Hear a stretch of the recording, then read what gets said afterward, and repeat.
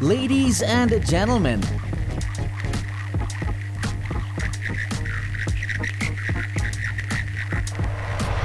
welcome back to Investing Lighthouse, the hub for investment enthusiasts, where we deliver the juiciest news in the financial world. Today, we're diving into a drama rocking Wall Street, featuring Carl Icahn, the legendary activist investor, and the notorious short-selling firm Hindenburg Research, known for blowing the whistle on companies that are grossly overvalued or have questionable practices.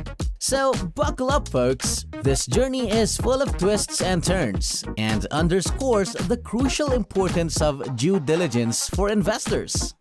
First, let's talk about our main character, Carl Icahn. This billionaire activist investor is as famous as they come. He's the embodiment of a powerful Wall Street figure, making headlines throughout his career for shaking up corporate boards to boost share prices. Now, he and his company, Icahn Enterprises LP, are on the receiving end of similar agitations. The antagonist in our story is Hindenburg Research. Now, this isn't your run-of-the-mill short seller. Hindenburg Research has built a reputation as a relentless, fact-driven investigator. Their reports are renowned for meticulous detail, having led to the downfall of several overhyped companies in the past. This isn't just hearsay. You may remember them as the short seller that sounded the alarm on electric truck startup Nikola Corp, causing the EV manufacturer's shares to plunge and leading the SEC to launch an investigation into securities fraud allegations. So, when Hindenburg makes allegations against a titan like Icahn Enterprises, investors sit up and take notice. Before we dive deeper into our main story, we must take a step back and understand who Carl Icahn is, his role in the investment world, and his recent financial hits. Who is Carl Icahn? The name is almost synonymous with Wall Street activism. Icahn, a billionaire investor, is famous for his aggressive tactics of shaking up corporate boards to increase share prices. With a career spanning more than 6 decades, he's known for his fearless approach and has a reputation for identifying undervalued companies and pushing for change to maximize shareholder returns. His methodology is sometimes seen as controversial, but there's no denying his significant influence on Wall Street. But even the most seasoned players can get it wrong. In recent years, Icahn made a series of costly bets against the market. He believed that the US markets and the economy would falter and positioned his investments to capitalize on this expectation. However, the markets didn't align with Icahn's predictions. This miscalculation ended up costing him dearly. Over several years, these errant bets led to a staggering loss of $9 billion for his company. Reflecting on this period, Icahn admitted in an interview with Bloomberg, "I strayed from what I really do the best," indicating that he regretted deviating from his tried-and-true investment strategy. Now, back to our main story. Here's the scoop.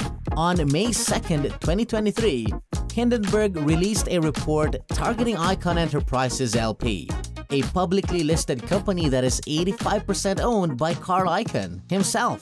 Hindenburg's report accused Icahn Enterprises of inflating asset valuations and running what they called a Ponzi-like structure to fund its dividends. The implication here is that the company is using new investors' money to pay the returns for the old investors, rather than using the cash generated from operations. Now, let's pump the brakes for a moment.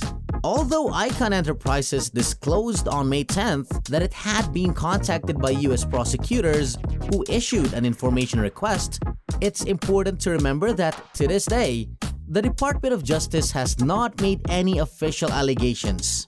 Icahn also dismissed Hindenburg's report as self-serving and aimed at making a profit at the expense of long-term shareholders. Nonetheless, according to Forbes, Hindenburg's accusations led to a 20% drop on that day in Icahn Enterprises' share price, wiping out $2.9 billion of Icahn's net worth. And then, in late May, the Bloomberg Billionaires Index indicated his wealth had plummeted from nearly $25 billion to just under $10 billion in the wake of Hindenburg's allegations.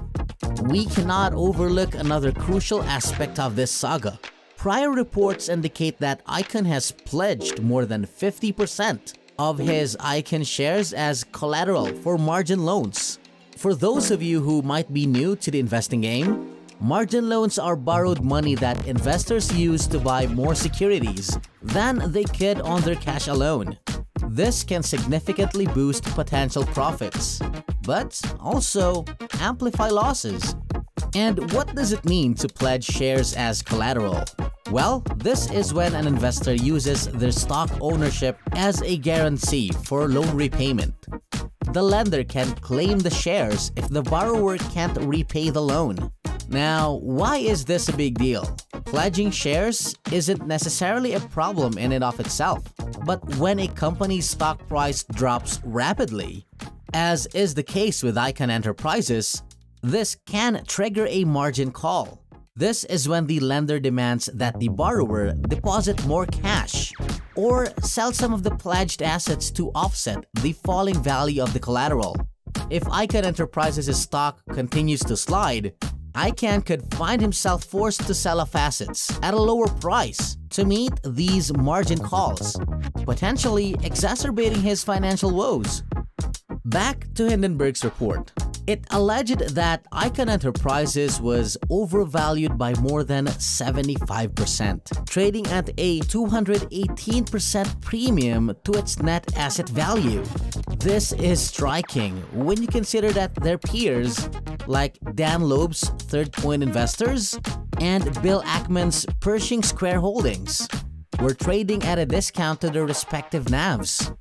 One of the key arguments made by Hindenburg was that the high premium paid by the remaining 15% of shareholders in Icahn Enterprises was due to its high dividend yield, which in early May sat at 15.8%, the highest of any US large-cap company.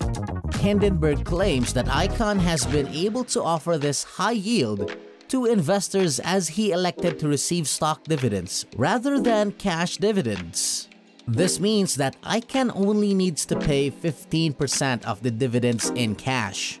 And since its cash flow generating capabilities in recent years were negatively impacted by its losing short position on the market, the company has been raising funds by selling new shares to the market to meet the required cash dividend payouts. This is what led Hindenburg to claim that Icahn Enterprises is using a Ponzi-like structure to pay dividends. And it doesn't stop there.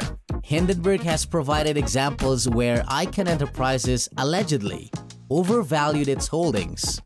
They cite the company's 90% stake in Viskase Companies, a meat packaging business, which it recorded at $243 million at year-end. Meanwhile, Viskase's actual market value was a mere $89 million, based on its share price at the time. In another instance, Hindenburg highlighted that Icahn Enterprises valued its automotive parts division at $381 million in December of 2022. Interestingly, a key subsidiary of that division filed for bankruptcy a month later. Then there's the issue of Jefferies Inc., the only major brokerage covering Icahn Enterprises, which also profits from arranging the company's new stock sales. Hindenburg pointed out the convenient assumption in Jefferies' equity research that Icahn's dividends will continue perpetually, even in the worst-case scenario. Even Bill Ackman, another titan of investing, joined the fray. He tweeted that Icahn Enterprises reminds him somewhat of Archegos Capital Management, the massive family office that collapsed in 2021 amid allegations of fraud. This adds another layer to the drama and underlines the severity of the accusations. He highlighted that Icahn Enterprises' high dividend yield is maintained by returning capital to outside shareholders, funded by the company selling stock to investors, which he implies is unsustainable and risky. So why should you, as an investor, care about all of this? The main takeaway is the importance of conducting thorough due diligence before investing. The ongoing saga is a stark reminder that even giants can stumble, and that reputation is no guarantee of sound financial practices. The markets are unpredictable, regardless of how seasoned or successful an investor might be.